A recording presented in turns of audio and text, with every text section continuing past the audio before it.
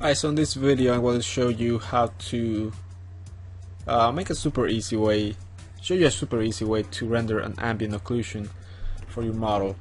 This is what I call the lazy man's way of doing it. So basically what you have to do is create a render layer.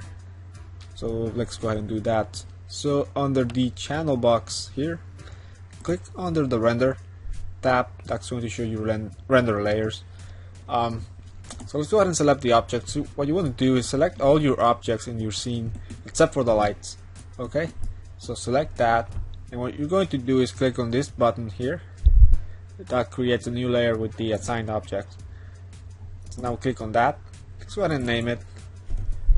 I'm going to name it Ambient Occlusion. And make sure you name it, because if you don't name it, it's going to be more difficult for you to know where that is. So as you can see right now, this indicates that this is going to be rendering and not the master layer. So when you click on the master layer, you're going to be rendering the master layer.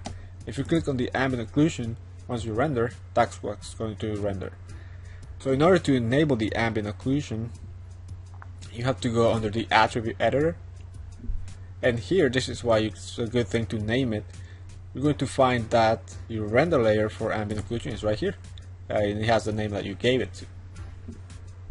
So to enable the ambient occlusion, you can see that you have a preset here. So just left mouse click, and as you can see, Maya already has a preset for occlusion. So that's what we're going to do. Click on occlusion, and immediately your model becomes dark or completely black. That's don't get scared by that. That's how it's supposed to look. So now, if we try to render it, we wouldn't see much of ambient occlusion. So there's a few settings we have to mess with. So under out color, we have to click on the arrow. So this is the important place that we have to be in. Basically, what I change, usually I always leave also the settings the way they are, but of course you can switch some of those so you can have a better looking ambient occlusion.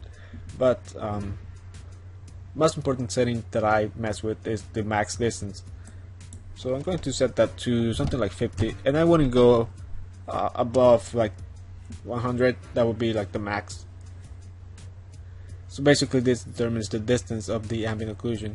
So I believe the higher you have it, you're gonna have darker areas for the ambient occlusion, and if you have it lower, it's gonna be a lot lighter. So that's how it works.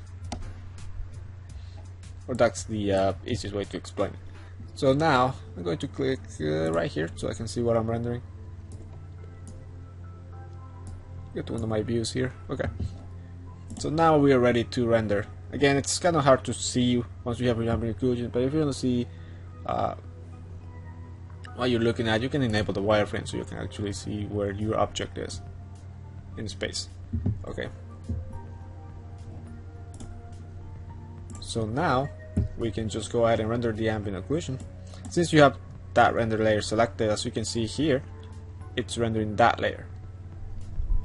So you can just render it. And here it is. We have the ambient occlusion for our model. And I don't have a plane under this, but if I did, I would see like somewhat of a shadow occlusion there. So basically you can use this, and again you can increase the max distance for the object or reduce that if you think they're getting way too dark here. But this is basically the easiest way of doing an ambient occlusion. And now you can use this to in Photoshop or your compositing program, use this over your original render.